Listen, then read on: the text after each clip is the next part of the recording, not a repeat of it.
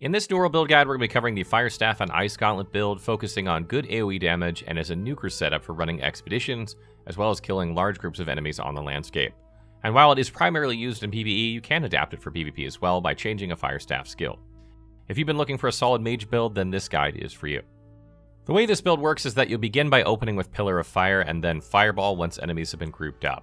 If this is an expedition, then you'll let the tank gather them, and if this is on the landscape, then you'll run enemies around until you've gotten as many as you can handle together. This will soften them up for you. Depending on the situation, you can follow up with Ice Storm and Ice Shower to grab enemies before swapping back to your Fire Staff and using Fireball and Pillar of Fire again. If enemies get through all that, then you can finish them with Incinerate. You'll use Entombed when things look grim and to recover mana when you are low if you want to save on mana potions. Both Fire Staff and Ice Gauntlet scale with Intelligence, making it a fantastic pairing and rather straightforward when it comes to attributes. You want to increase your Intelligence as high as you can in order to get maximum performance.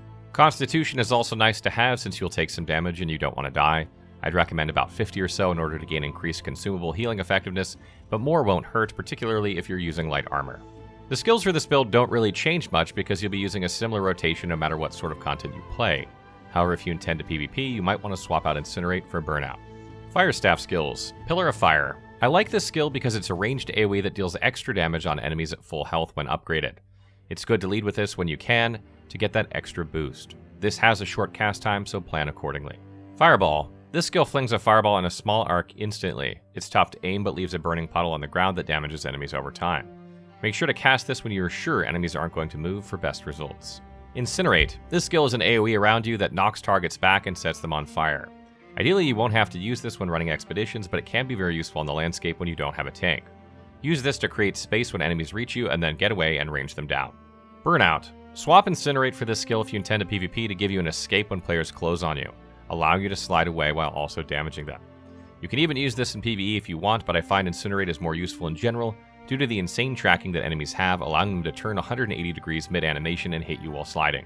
Ice Gauntlet skills. Ice Storm.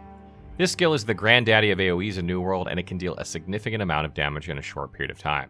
It has a longer cooldown, so use it only when there are a good number of enemies around. Also, don't take the Punishing Storm passive though, otherwise when you swap weapons your AoE will end. Hopefully this bug gets fixed soon. Entombed. This skill is primarily used to regain mana quickly, but you can also use it when you've accidentally pulled aggro or you're in a bad spot. Sometimes when I quest, I drop Ice Storm and then use this while enemies attack me to keep them inside the circle. Ice Shower. This skill is great at preventing enemies and players from getting to you. It doesn't deal damage, but it can keep enemies bunched up long enough to AoE them down or for you to escape as needed. When it comes to weapons, you'll obviously want a Fire Staff and an Ice Gauntlet.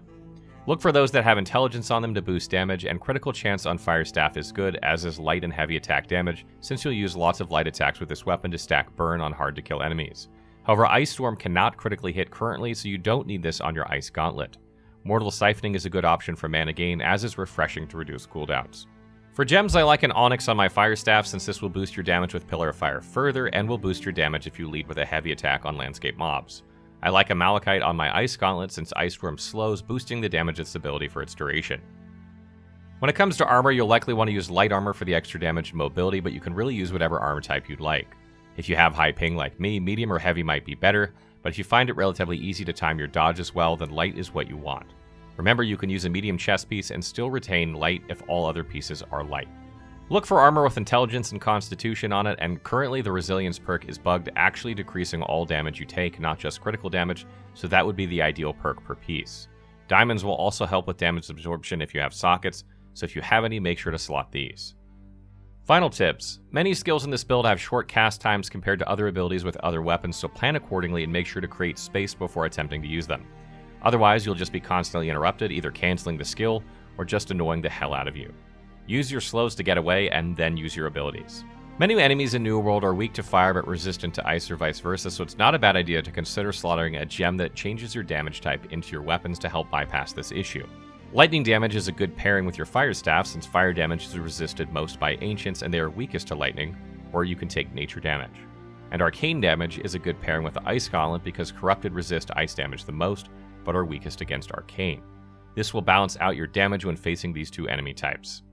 You can use mana food with this build, but if you aren't having a hard time with your health, you'll likely need some potions while questing to keep you topped up. Make sure to bring some with you so that you don't have to rest at your camp every so often. You can buy these cheap on the trading post or craft a bunch of low tier ones easily enough. Lastly, you can eat some food just before entering Entombed to give yourself a strong heal over time as you regain mana. This can help in dangerous situations or in PvP when you need to heal but you're being attacked.